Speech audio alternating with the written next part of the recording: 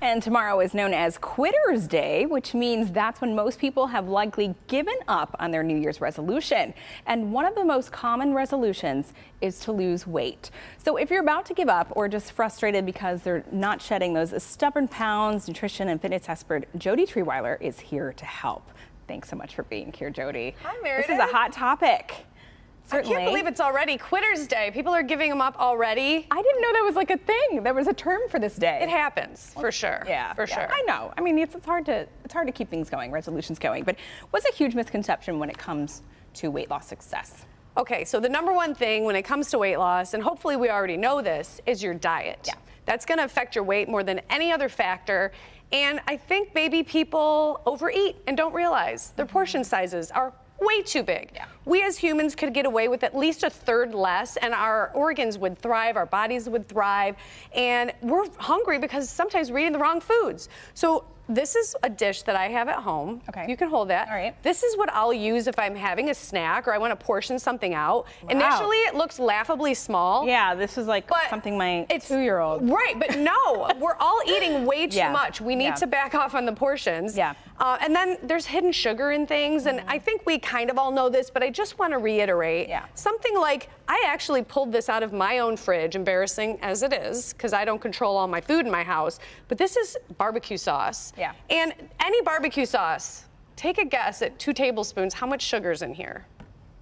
Oh. How many grams? Like, Ooh. I don't want to put you on the spot if you don't want to guess. In the tens, probably. 17. Okay. 17. Yeah. So you could easily have 2 tablespoons of barbecue sauce on a piece of chicken.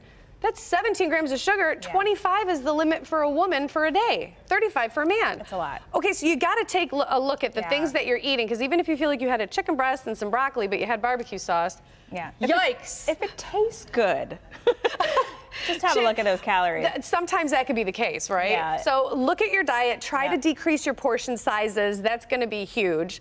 And then and what about exercise? Yeah, so I brought this little foam roller. I think a mistake that people make is they rely too heavily on exercise as a weight loss tool. Okay. Now, exercise is incredible for us as people. It's incredible for your heart, for your lungs. We should be really doing it every single day.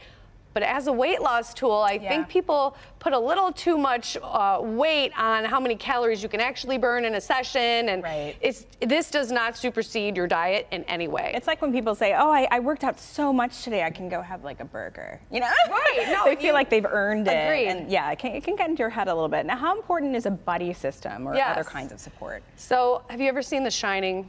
Yeah. I brought the Grady twins here. Girl. And see how they're there holding hands, doing a program and trying to lose weight without support or a cheerleader is really, really tough. It is. I love when my husband and I are on the same page with eating things, or if we're trying to eliminate gluten or things like sugar.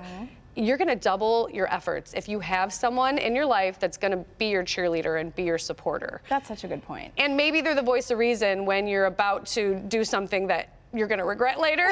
And they say, hold on, think it through, right? Yeah. But what I also will say is I don't want to live the craziest kind of life where I'm never going to enjoy things and eat popcorn. So for me, if you catch me, any of you viewers, and someone did this to me, caught me eating movie popcorn at the theater. And yes, I do, and I love movie popcorn. But I live that 80-20 rule where 80% of the time I'm living healthy, eating healthy. I can have that popcorn. Yeah. Or for me, I don't do dry January because I maybe have a glass of wine a week. Yeah. You know what I mean? So living in moderation, and then hold this sign up if you would, Meredith. Oh. So diets really don't work. Okay. And if you flip it, this is me. This is just me now. Nice. This is how I live. 80% of the time, you're making good choices. You're still exercising, but it has to be something you can sustain almost forever. It's a mindset. It's a lifestyle choice. Right? And so where can people find more of your really great ideas? Yep, you can find me at Jody's Fit Life, Jody with a Y, on Instagram or Facebook, or you can go to jodysfitlife.com to learn more. Oh, you've inspired me a little bit today. Thanks so much, Jody. Good. Thanks, Meredith.